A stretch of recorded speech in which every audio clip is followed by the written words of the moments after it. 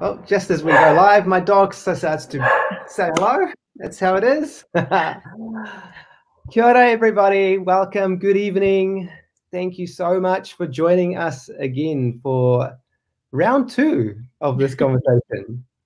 We had a little bit of a false start yesterday and with the internet connection, but I'm really excited about tonight. I'm really excited about what we're going to delve into, and I sense that there is a big community within our early childhood sector who are really hungry to understand what we're talking about tonight, the Indigenous perspective on child well-being. And Hinemoa, welcome.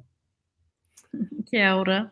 And thank you so much I know that you're a pretty busy lady doing some pretty amazing things. So to have your time is really precious. You've lived a little bit of life, and I know that you started off correct me if I'm wrong, as an actress on our TV screens. I think people would have might have remembered you from then, and then you've gone on and you've actually gone and studied medicine and child psychiatry and are involved in research and all sorts of amazing things. Just to give us a little bit of context of your life, just give us a little bit of a short form of that journey for you and what has driven you to be doing the work that you're doing today. Nā mihi nui kia kota katoa. E te waite, e te waita, e ngā hau e whā. Nei a mihi karere kia kota katoa. He uri tēnei no muri whenua. Ai, no te taitoke rawa hau, ko Hinemoa tōku ingoa. Thank you, Rick, and I'm so glad that the internet atua have blessed us tonight, and really look forward to having a conversation with you all this evening. Just to preface my comments, I'm not an expert clearly in all Indigenous cultures and child well-being. I have spent a lot of time with our tamariki mokopuna Maori and have done some research with our whānau. So I'll be speaking from that perspective. I have had the privilege of working and getting to know some colleagues from different parts of the world, from other Indigenous communities. And if there are some things that come up that I can share from those parts of the world, I will do so. But my area that I'm most familiar with is within Te Ao Māori, and so that's what I'll be. That's what I'll be bringing forward this evening. Yes, as you say, Rick, I didn't start out in medicine or in health in that traditional sense. I was very passionate about, and still am actually, about the arts, creative pursuits. Trained as a dancer, worked as a choreographer, taught, for those of you who remember Lim's Dance Company and Tāmaki Makoto way back in the day, I used to teach the little kids dance and music appreciation class, and I used to go to company class.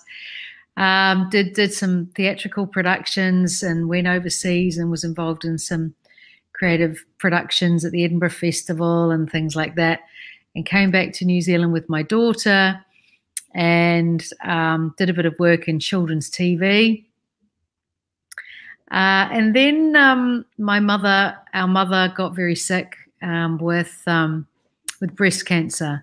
And so we had a lot to do with doctors and other health professionals. And I have to say there was a certain realization on my part that not all these health professionals really understood a Māori family. And it was very interesting to me because my mother, like many of that generation, had been very explicit with us that, you know, being Māori was not something to put out in the public, that people were going to judge you, going to discriminate against you if they knew that you were Māori. And so she carried a lot of her own pain and suffering around that. And when she would talk to us kids about this, she would often cry. I suppose that was the reality that she was trying to pass on to protect us from the racist world that she perceived that we were living in.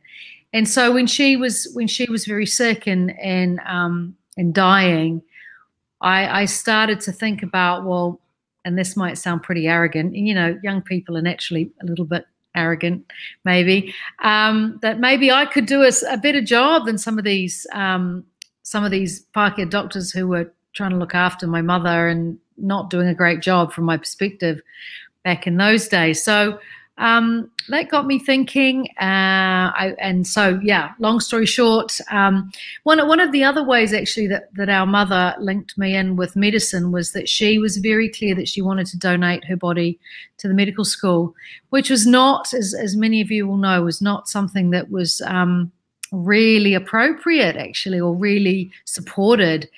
And yet within our wider whānau, that was, you know, that was her dying wish, and that was what happened. And so my father and I were the ones who liaised with the medical school when we gifted my mum's body to them, and also received her back. And the person that we dealt with at the med school was a guy that some of you may know, Professor Sir Richard Fall, who ended up having I had quite a lot to do with him over my career, ended up being one of my teachers at med school, one of my PhD supervisors, and my postdoc panel supervisors. So it's interesting that, you know, many of us in the Maori world, we live those statistics of you know, early death.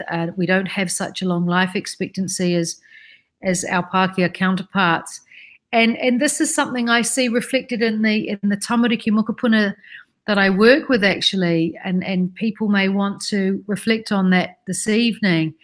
I noticed that one of the key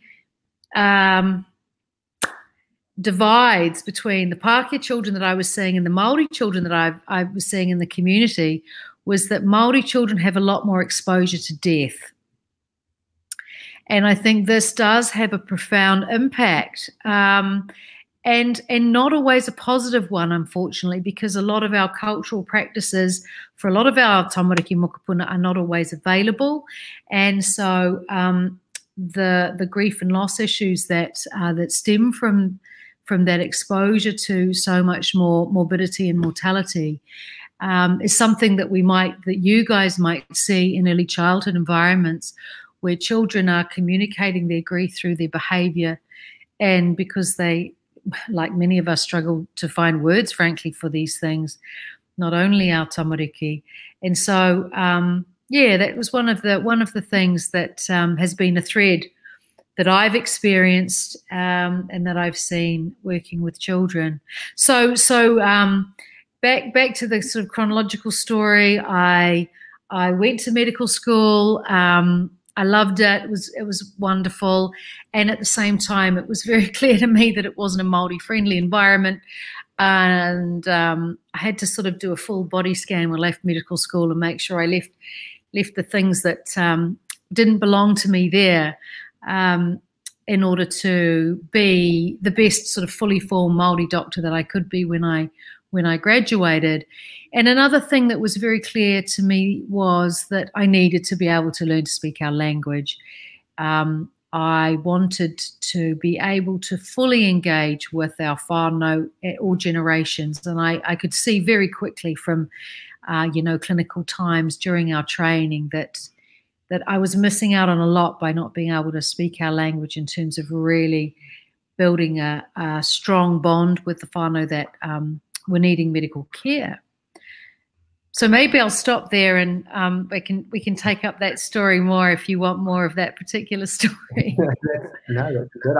I mean, the thing that kind of piqued my interest here was when you talked about grief and death, and Māori whānau having, to be honest, now in the way I see the world, a healthier process of tangi and maybe kind of being with death, rather than something that is kind of, I don't know, it's an interesting space where the Western world of almost, what do they do with corpses? We kind of like inject some formaldehyde and put it in a casket, and then you see them once and they dress it up, and then it's almost like we're trying to hide this enormous part of nature and death.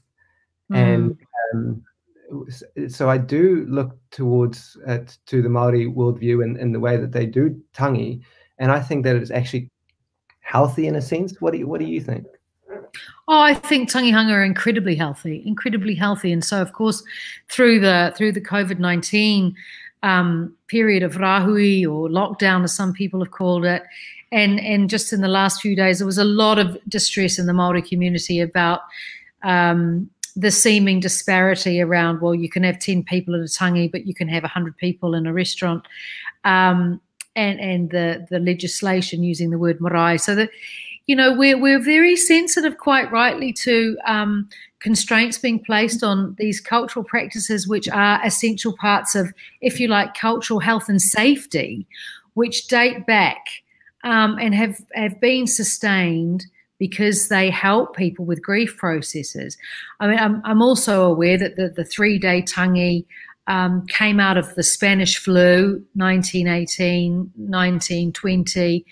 And we actually, before that, we had longer periods of tangi because it was harder, it took longer for people to gather from various parts of the country to go and participate in those rituals. So the 3-day tangi is a relatively modern version of an older practice. But I agree that tangihanga are incredibly healthy opportunities in the main. Yeah. And so my comments were around, you know, many of our whānau are at different points in this on this spectrum of access to Māori spaces and practices, and many whānau that I see, there's a lot of tensions there. There's a sense of, well, maybe they're not Māori enough, they're not entitled to engage in such things. Many people feel quite estranged from their Māori identity. This is part of colonisation rolling along. So finding ways to have real conversations with whānau about that, because often whānau have the sense, they have an intuition about it, they feel uncomfortable about certain things, and they haven't actually had a chance ever to talk openly about it with anyone.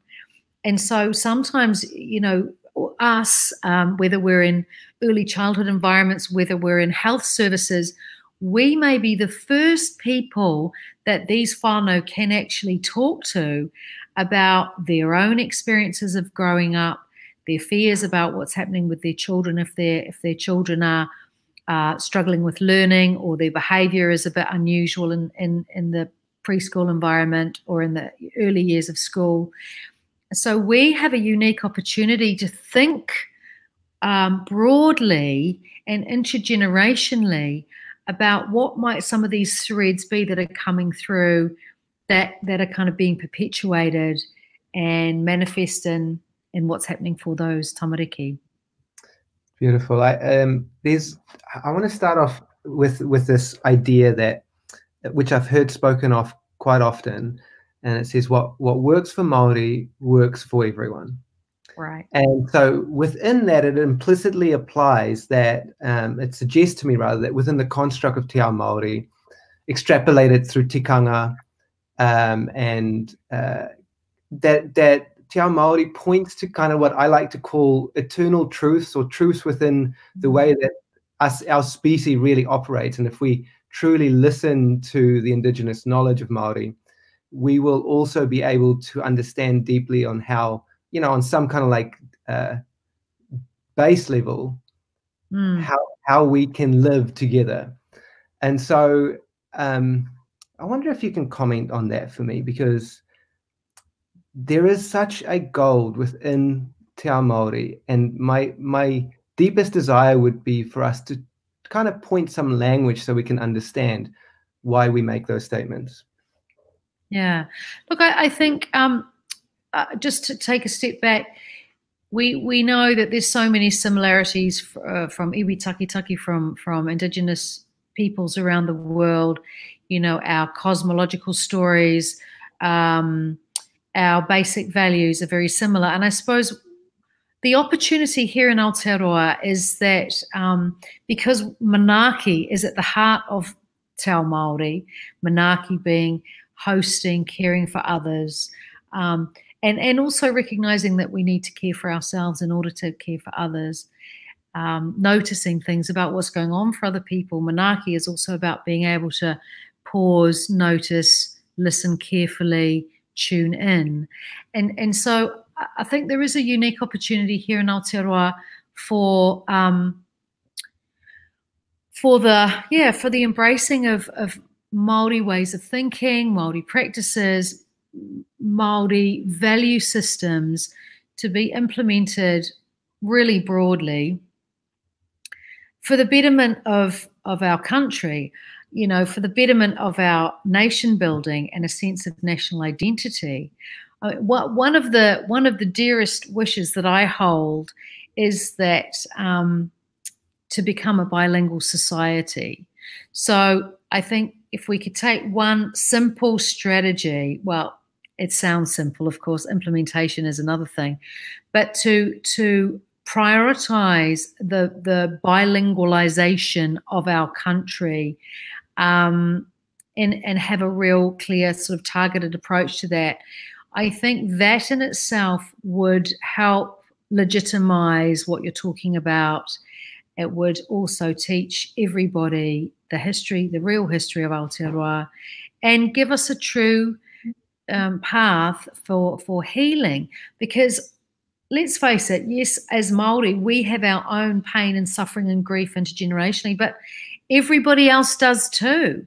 Pākehā people intergenerationally are wearing stuff that is very difficult to talk about. So I'm really interested in strategies, mechanisms, you know, like-minded people getting together like this, and thinking about how we in our own spheres of influence can develop ways of working that really allow those things to take place. What do you think is at the heart of, or the barriers that's really preventing us from embracing our country as a true bicultural country, or bicultural kind of, you know, bilingual, country as well?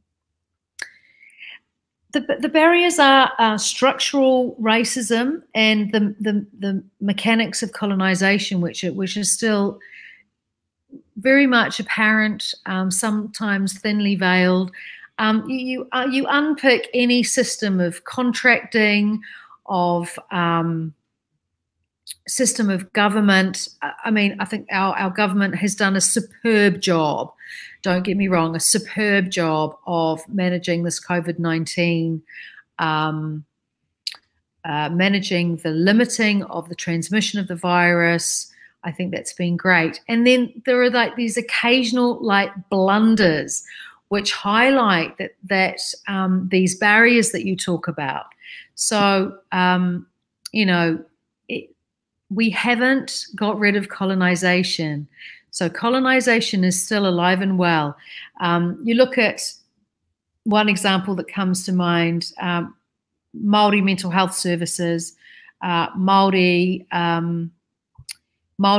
early childhood centres, for example, attract a different level of scrutiny. I know for a fact that Māori mental health services are audited much more frequently than non-Māori.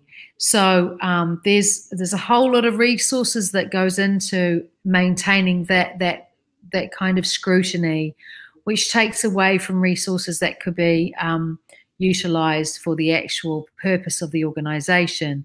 I could give you lots of little examples where funding and where money goes and who controls money is actually it's a really good indicator of the power relationships in a society. And unfortunately, we still have the message, yes, we see your issues, Māori community, but please continue to let the dominant culture fix those in the ways that we think are best for you.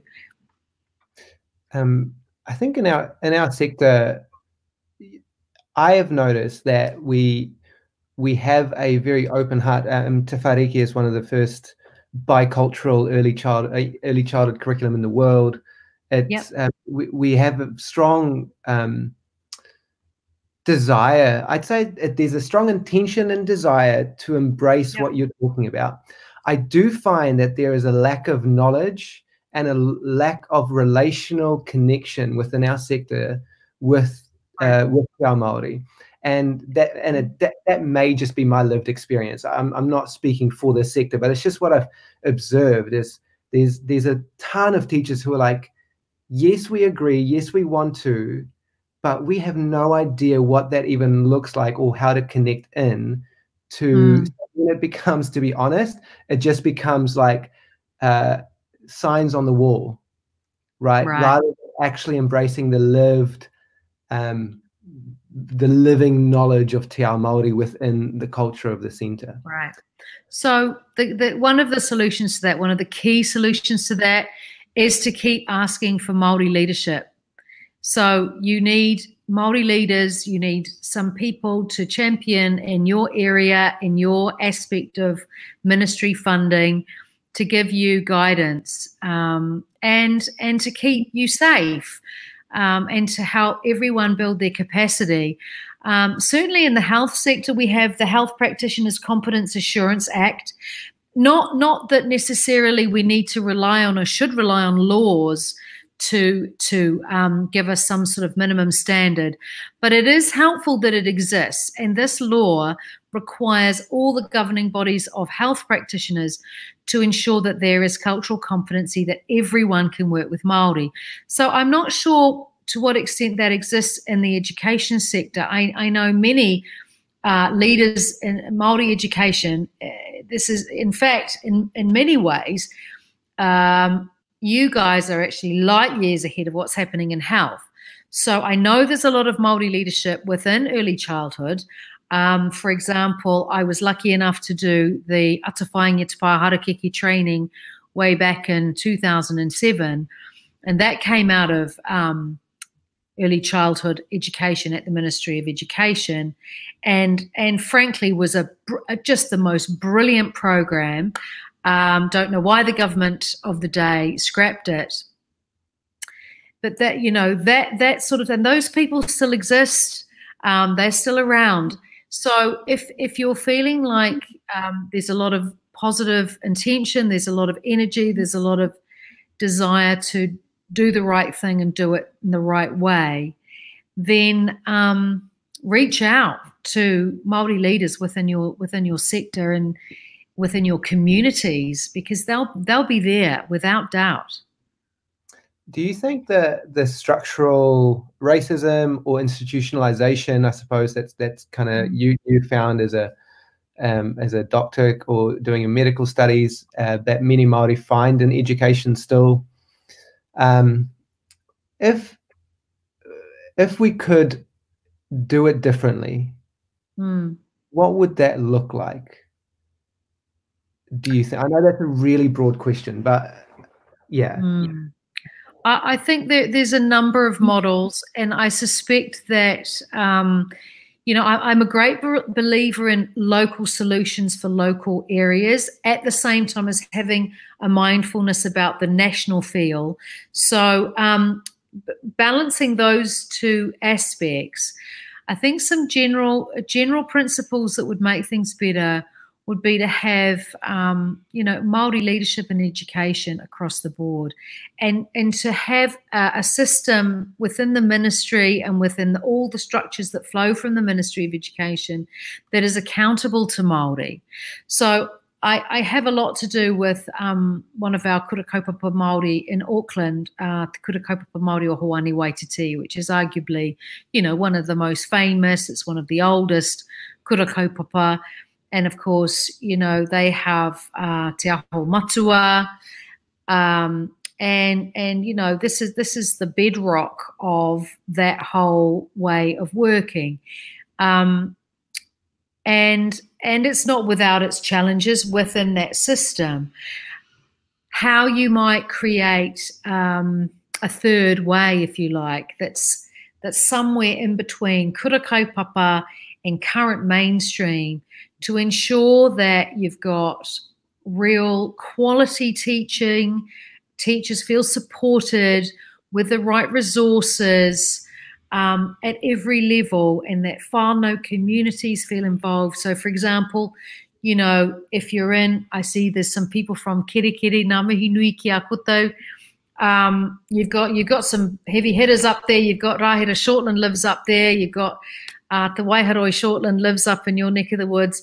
You know, in the school environment, as children go through their what we might think of as a mainstream school experience, that they will get the real history of that area. They will get local examples. They will be, for example, supported to learn in the outdoors. I noticed recently that Scotland in the COVID environment, post-COVID, are looking at how they can expand outdoor learning and curriculum for children as a longer term strategy, because social distancing is going to be with us for a while. So that's a long-winded answer to your question. I think there are a number of components.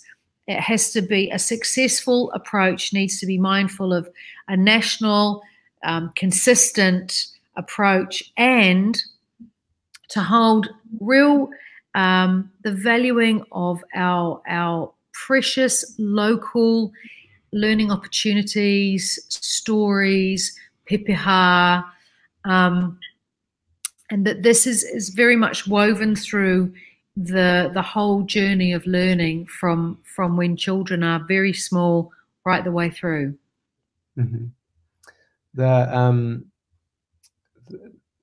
Your PhD, I think, focus, which I'm quite interested in, focused Mm-hmm. on a framework to, if I understand it, to kind of for Maori, a lens of Maori assessment for trauma, really traumatic brain and I really enjoyed kind of the framework which you came up with, which is so deeply holistic, and I think it speaks so deeply to the goal that is within Te Ao Māori. So I wonder if we can just kind of zoom into that for a second. Sure. I think I wrote down, you talked about the process of wairua healing is the first thing that needs to happen for whānau, or that was one of the questions. Yeah. So shall I just give a wee bit of context for the people watching and listening? Maybe. So I'd worked in the Starship and I'd seen some of our tamariki with brain injury, and I was struck by the fact that there was sort of cultural silence around this. And one of the things our mother had passed on to us as this, Maori woman growing up in that era was he tapu te upoko, the head is sacred.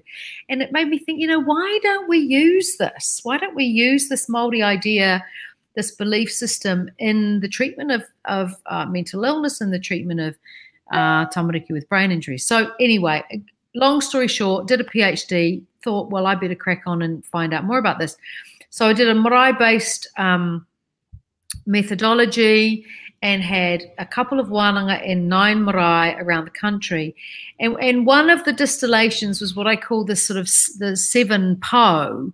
And Rick's just alluded to the first one. And then these helped me to construct this sort of theory of brain injury. But interestingly, I think, and many people, as I've been sharing this around the country, and since I've done my postdoc, have said, well, we want to use that for psychological trauma, or we want to use that for cardiovascular rehab when somebody's had a heart attack, or we want to use that in an inpatient unit. So actually there's a wider application of these ideas. And in fact, people from the Ministry of Education have been talking to me about this too. So right, the 7 key principles, which I think can be used across a range of situations. Number 1 is wairua is the fundamental issue and has to be attended to as a priority. And I have to say, when I first, I was going around these marae wānanga, and some were in the city, and some were ngā haue whā, and some were iwi marae, so different kinds of marae, rural, remote. This wairua thing just kept coming up everywhere. And, it was interesting to me because I thought, well, aren't some of us in the Māori community going to go, look, stuff all of that tikanga. Let's just get the MRI scan happening. Let's get the bloomin', every bell, every machine that has a bell on it. that Western science can bring, and that's all we care about in relation to brain injury. And that wasn't what people said at all. So really interesting. Wairua is number one. Second thing, whānau are the functional unit of healing. So what that means is it's pointless just dealing with one individual in the whānau. It's pointless saying, what, right, this is all about the tamariki, this is all about the kid. We've got to fix up the kid and everything will be all right. That is not going to work. And I know I'm kind of preaching to the converted here, because I can imagine you're all sitting there going, well, of course, but think about it. How many services are organized on the premise that one-to-one therapy, one-to-one interactions with teachers, with specialist teachers, is actually going to really make the massive difference? When in fact we know our practice-based evidence tells us it may be necessary, but it's not sufficient. The third principle is that our whānau experience the clinical world, or let's say the educational world, as an alien culture. This is a bitter pill for us to swallow, guys, but really it's true, right? Our whānau do not often feel comfortable coming into schools, coming into kindies, coming into kohangas, coming into healthcare services, because it pushes a lot of their buttons. They have already, many of them, been treated badly in those environments, have been judged. They maybe had bad experiences when they were young. So they're coming with a whole lot of luggage around what it means to interface with us. We are the authority figures. So I think that's another really important theme that came through that kind of upset me deeply on one level, because I thought, oh, we've moved on. We're so good now. But actually, no, it keeps us humble. The fourth po is about mātauranga Māori. Mātauranga Māori has a wealth of resources, whether it be to further explore issues around a brain injury, whether it be to further explore issues around the way that a child is learning and their unique strengths and their unique challenges, their behaviour, their emotional reactions to certain things. Mātauranga Māori has this massive wellspring of material that we need to tap into. And one of the challenges, certainly for us in health, and maybe you guys face the same, is often identifying who within that whānau is the person who we can find an honouring way to bring them in because they hold a lot of that mātauranga. Or how do we actually bring mātauranga in a way that isn't, kind of takahite mana, isn't stepping on the mana of that whānau, because the mātauranga is within that whakapapa. So that's one of the tricky parts of that, I think. And then number 5, Māori identity is about connection. So I did a very brief little orientation to my pepeha at the beginning. I'm from Muri Whenua. Pepeha is something I can talk about till the cows come home. I use it a lot. I think it's a therapeutic tool. I think of it as ancient tech. It's something that our ancestors arrived at very deliberately. It's like the sort of Māori Da Vinci Code. And when you can get whānau to really get involved with their pepeha, it's transformational. In the youth court, for example, the judges focus in the rangatahi court, when we have court on marae, the judges are focusing on the young person learning their pepeha and being able to stand and deliver their pepeha in a confident way without use of, piece of paper and stuff like that. So the whole issue of connection and using identity, positive Māori identity, as a way to unlock new opportunities, potential when things might feel difficult in a learning environment or a health environment. And second to last, it's kind of related. It's about places having a healing role. So you can, and you guys will all know this. You go on school trips, you go on trips, you go around, and there'll be kids from Ngāti Whātua, let's say, if you're in Tāmaki, and they go to certain places that are very meaningful for them.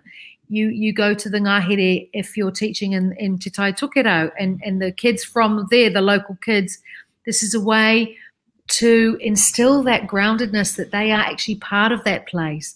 This is a healing for them. So I think that there's lots of opportunities that we can use places much more readily in our learning and in our well-being approaches. And then finally, another, I think, critical issue, which is that other trauma is there. You know, we can talk about intergenerational trauma. When we talk about traumatic brain injury, when we talk about behavioral difficulties, emotional difficulties, sleep problems, eating problems, it kicks off other conversations about other things that are worrying people. And you guys will have heard family members say, oh, actually, you know, his papa was a bit like that when he was young. And, you know, and then they might have another story about why that was. You know, maybe the grandfather was a very anxious child, or maybe they had to move a lot for certain reasons. And so there were certain things that happened within whānau from previous generations that are being played out. And to be able to put that on the table with whānau in a way that feels comfortable, that's part of the artistry of it, I suppose, is how to implement these sorts of ideas in the real world. So those are the po that Rick's talking about from my PhD, and what I put forward was a theory that, you know, when a Māori child has an injury to the organ of the brain, that their wairua is injured, and that's a cultural injury, and so we have to use cultural interventions to heal that aspect of the injury. And I'm certainly not saying that we don't have to have every machine that goes beep and the MRI machine and all of those other things, but we have to address the cultural injury with cultural interventions. And I wonder about how that might feel for you guys in early childhood when you identify something that is a bit of a challenge, and there seems to be some sort of disruption to wairua, or that could be a way of thinking about it, how you can talk about that and how you can offer alternatives which are maybe more creative, or tap into what I was saying about before, that mātauranga Māori has a lot of resources to support that whānau through that time.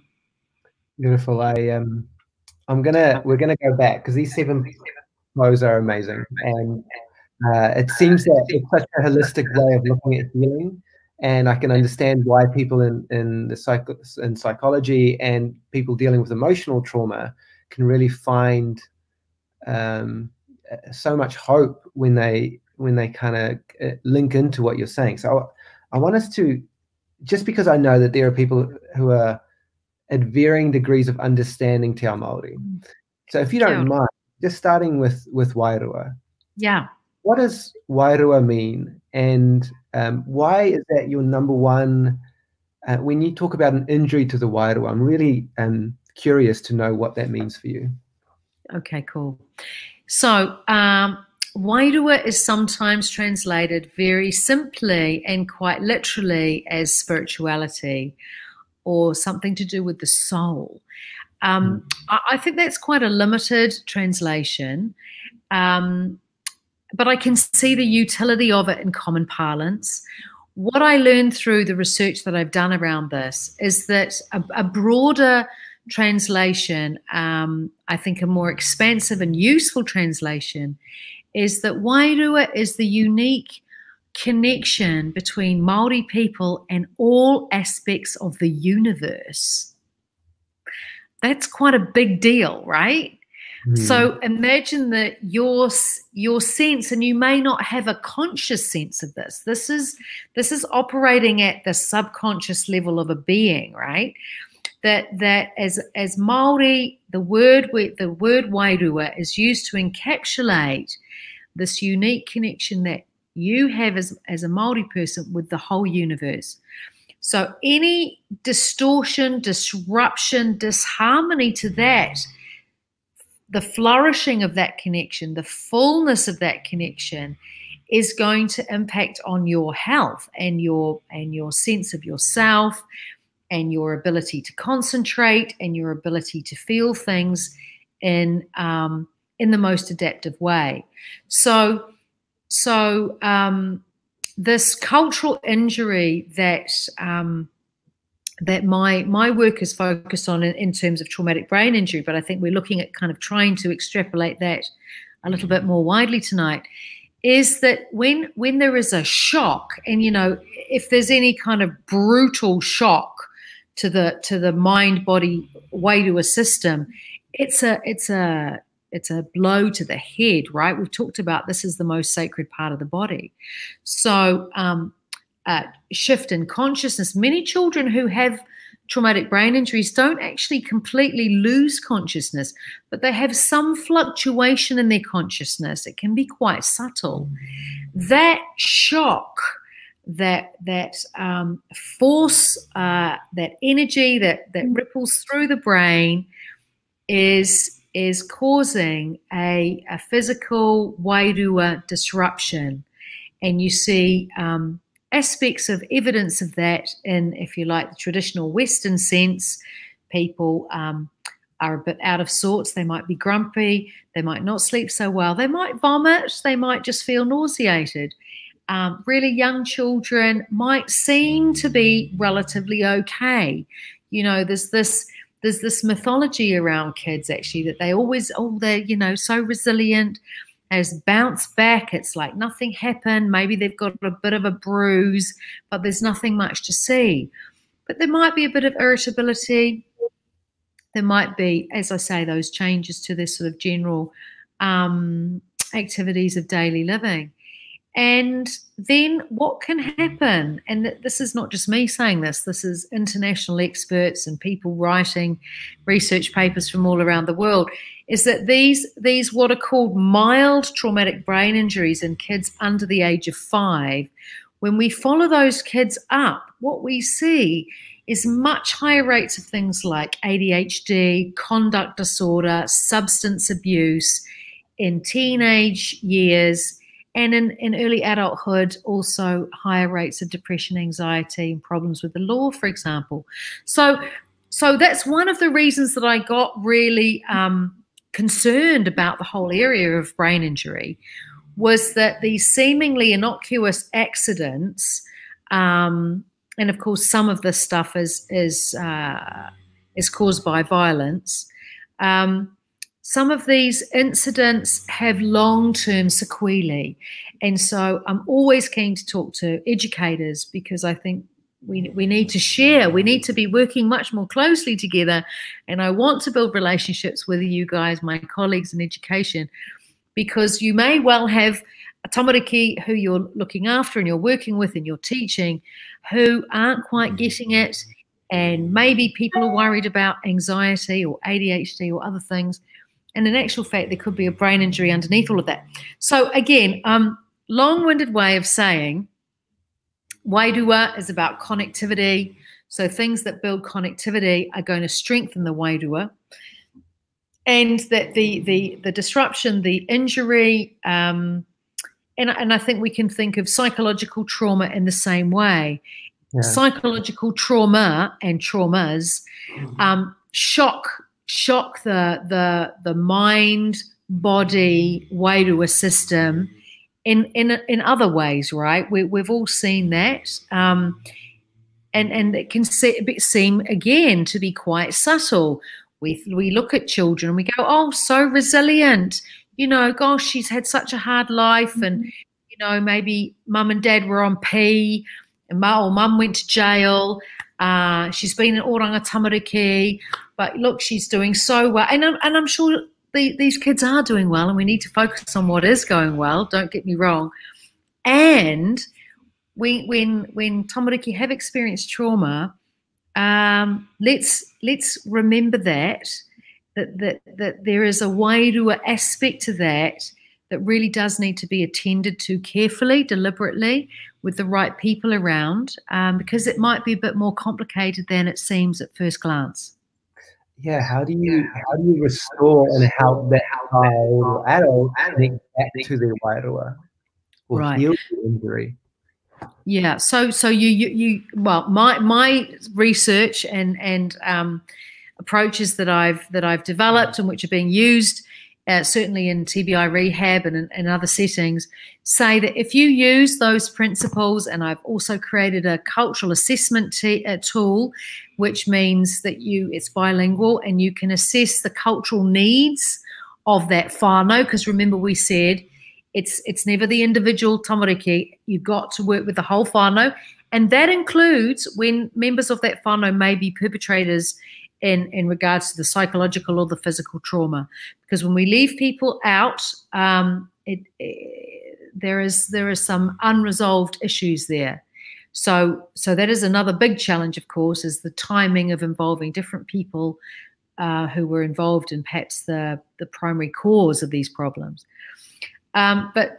So there is an approach, there are some resources that can be used and principles that can be used that involve, let's look at the whānau, let's look at mātauranga Māori within that whānau, let's look at the connections of the places that are important for that whānau, those tamariki, and let's keep on the table that there may be other complicated trauma that we're going to have to sort out in the context of what seems to be the first issue, the index issue, as we sometimes say in medicine, which is, the stupid jargon that we sometimes use.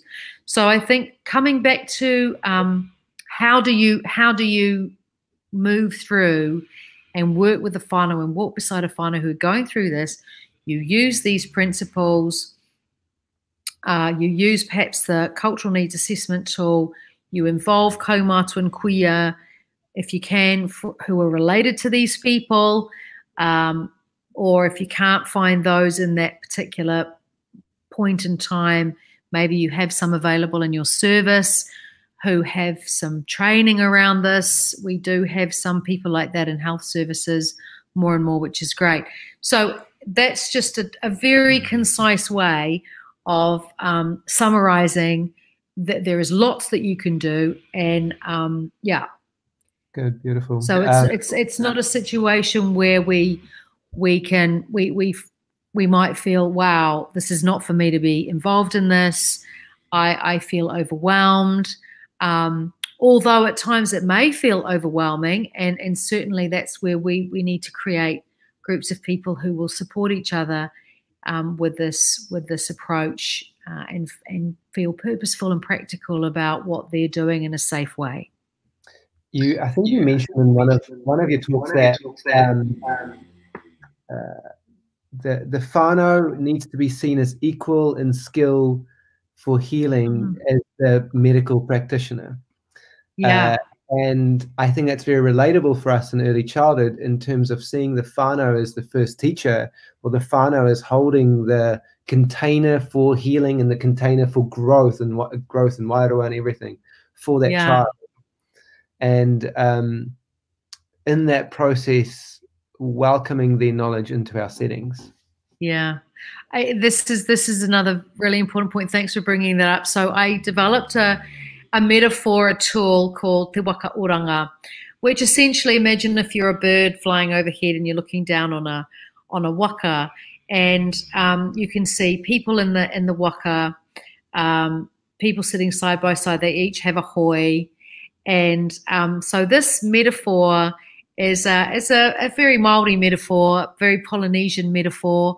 The waka is a sort of ubiquitous thing from our culture, and one of the things that I wanted to employ here is the idea that, as you've said, Rick, that whānau have crucial knowledge. We have to break down this idea that the doctors know everything that you need to know. That's the most important knowledge is clinical, or that the teachers know all the things that are somehow privileged. Actually, we've created this problem within our the philosophies of how we deliver learning, how we deliver healthcare. This is wrong. So whānau come in to our settings and go, okay, teacher, teach my kid. Or, okay, doctor, provide health things for my kids so they're now going to be healthy. And so what my tool is inviting people to do is to remember, to remind us, the professionals, actually be humble. These people are the experts in their own lives, not us. We know some stuff, they know some stuff. We've got to find ways to get all that material as equals involved in the waka. Otherwise, the waka ain't going to go where we want it to go, where the whānau wants it to go. Because that's the other thing, right? We can end up navigating a whānau in an educational pathway, in a health pathway, which is not where they want to be going.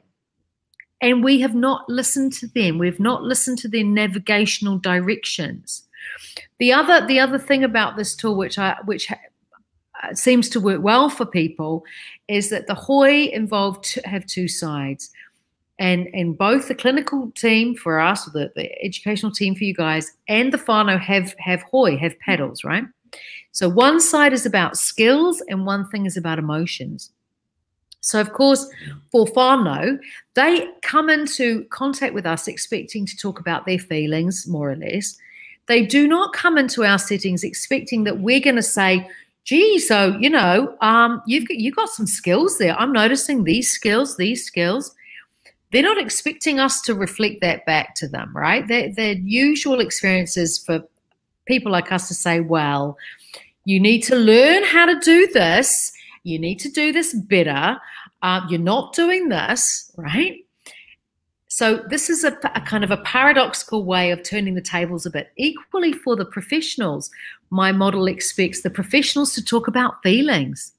Ooh, so that's a bit of a scary area, right?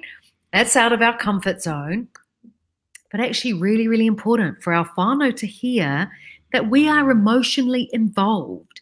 You know, there used to be this idea, and particularly in psychiatry, that we were opaque, you know, like we would never share, we would never show any kind of facial expression. We would never talk about who we were in our real private lives. Actually, that's ancient kind of psychodynamic psychiatry. Nobody really practices that anymore, but somehow it's lived on. So in psychiatry and in other branches of medicine, we need to learn to say, you know what, I really care about this because I'm worried, or I feel some fear about the potential, you know, where this is going. We need to find emotional words that we can use, and it's not easy. I appreciate that, and I've worked with our rehab services around discovering some words that don't feel too scary for professionals to use. Equally, we're much more familiar with the skills part, right? We can talk about the skills that we hope that we have, or we think we might have, more readily. So those are some other aspects of that model that Rick has raised, and I can send you some papers that you can circulate, Rick, if you want, if people are interested to read more. For sure. One thing, and I'm just looking at time, and I'm just enjoying this conversation, so hopefully you've got a few more minutes. Sure. The pepeha, which is the one that you said you can talk for hours, but we've got minutes. But tell me, you said so eloquently that it's like the Da Vinci Code, it's ancient tech of Maori. How can you help us understand the gravity and the power of pepeha and why you say that? Okay. It's like many deep forms of ancient wisdom. It has many, many layers. And in Te Ao Māori, you know, we talk about the upper and the lower jaw. And they represent the worldly wisdom and the esoteric wisdom. So I'm not a tohunga. I'm not like Po Te Mara or Timoti Karetu. But I can talk more about the kind of worldly aspects and a little bit about the esoteric wisdom, but I don't want to give any of you the impression that I am at that level of tikanga knowledge, okay? So I just want to be clear about that. Pepeha in one set is so brilliant because it's accessible and it's tangible. It's essentially your address, your spiritual, your physical, your emotional address. It is a way of locating yourself in time and space so that other people can work on how they are connected to you. That's the function of it. So back in the day, our old people had a lot of different pepeha. They had a lot of different ways that they could connect. So if they were going to a hui or a wānanga in Kahungunu, they would emphasize the aspects of their pepeha that connected them to Kahungunu. If they were going to Waikato, they would emphasize, and sometimes they had different names even. So they would be known by a specific name when they went there. My son is one example. When he goes to Ngāti Kurī, he's called Apirana. And there's a whole other story around that. But just to give you an example that this is not just ancient stuff. This is happening in the contemporary world. So this one way to think about pepeha is that it's super accessible. So the simplicity of it is genius, right? Essentially, it's about you in your mind.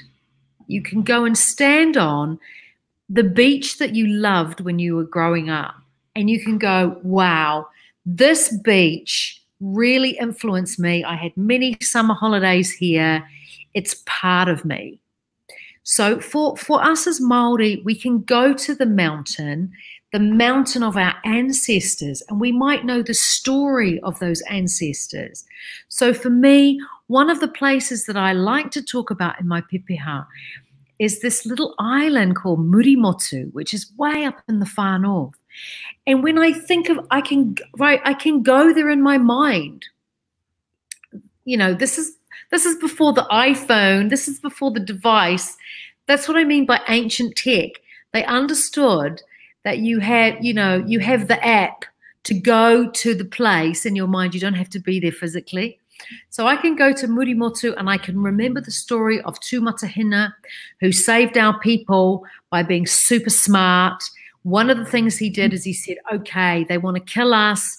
We're going to hang here. We're going to make a rope. We're going to get across from the island to the beach. And I've got really big feet. So I'm going to go first, and then you're going to step in my footsteps in the sand. So the people that want to kill us will think there's only one person. So when I say that place, just the name of that place in my pepeha, I have that whole backstory, right? I have that whole little YouTube video going in my head. Equally, I say my river, Aupōuri. This is actually for my people. They dug this river.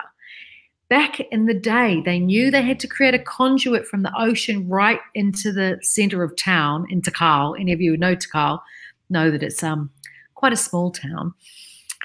So my point being, pepeha has this beautiful entryway that's seemingly really simple. You just say the words of the places. This is my mountain. This is my river. This is my waka. This is my meeting place. These are my tribes. And we have a saying in Te Ao Māori, iti te kupu, nui te kōrero. Just a few words, but in those few words, you are saying volumes. It's like you're sharing a library. It's like an encyclopedia. That's what I mean about the Da Vinci Code. It unlocks a whole lot of stuff. So that's just a real basic way of introducing it. And I invite you all, no matter where you're from, to think about your pepeha. My particular view is that pepeha is a technology that is on offer to all people who live in Aotearoa, all people who work in Aotearoa, no matter where you come from. And if you're going to work with Māori whānau and you can say, hey, ko tawhitirahi te maunga, ko awapaka te awa, ko Ngāpuhi te iwi, whatever you say in a tiny little pepeha like that, Māori whānau will be like, okay, this person has taken some time to think about what's important to me in my culture. That shows enormous respect. And in my experience, when you do that, people open up to you differently.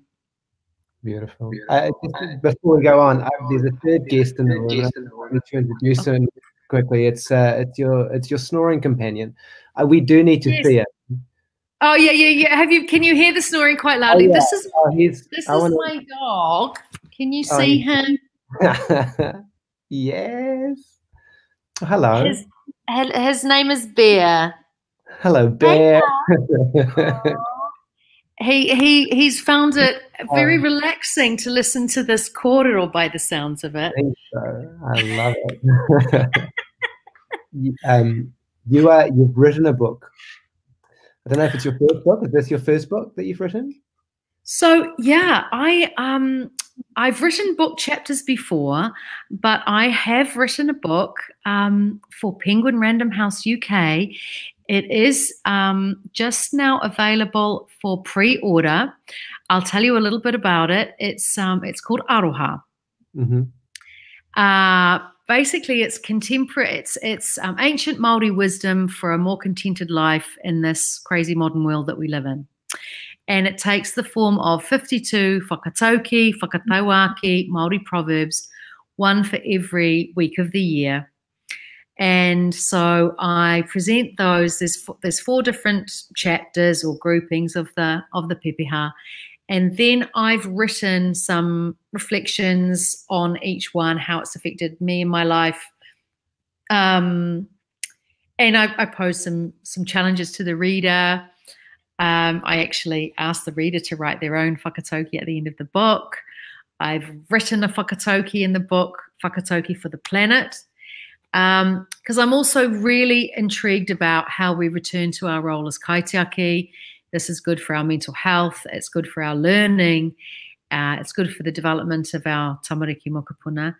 The more deeply we can be involved with healing papatunuku is actually about healing ourselves. So yeah, that's the book. I'll send you a link, Rick, if you want to share it with the group. For sure. When is that being released? That will be released at the end of September. Perhaps when it's released, we can do another kōrero, a little bit more focused around the book, because that I can imagine that a lot of people would want to understand and know more about that. I've got just a couple of questions. Have you got 5 minutes for? Sure. Fire away. 2 to 5. I'll be quick. Okay. Let's just see. It's a few. I know one was, how do you approach whānau who don't connect as Māori whānau with an approach like that? How do we connect this worldview? Yeah, that's an excellent question. It's something I get asked, and I've pondered a lot and discussed a lot. So there's a couple of thoughts on that. One is that we've taught Māori whānau to leave their Māoriness at the door and pick it up on the way out in many cases, in hospitals, in healthcare, in school. So we have to be careful about how whānau present themselves to us as this sort of neutral family, when in fact their Māori stuff might be really, really important to them, but it takes a while for them to trust us enough to share it with us. So that's one scenario. There may be some whānau who go, look, this just doesn't speak to me right now. I can't relate to this, and that's fine. The other possibility, which is about the majority of Māori, and I base that statement on some surveys that I've looked at, which show that, if you look at the Statistics New Zealand did a survey a few years ago, and there was another older one from the Ministry of Heritage and Culture that showed that more than 50% of Māori were doing basic sort of cultural activities, going to the marae relatively regularly and engaging in other sort of culturally marked activities. So that suggests to me that we have some myths also, which are that a lot of Māori don't really relate to being Māori.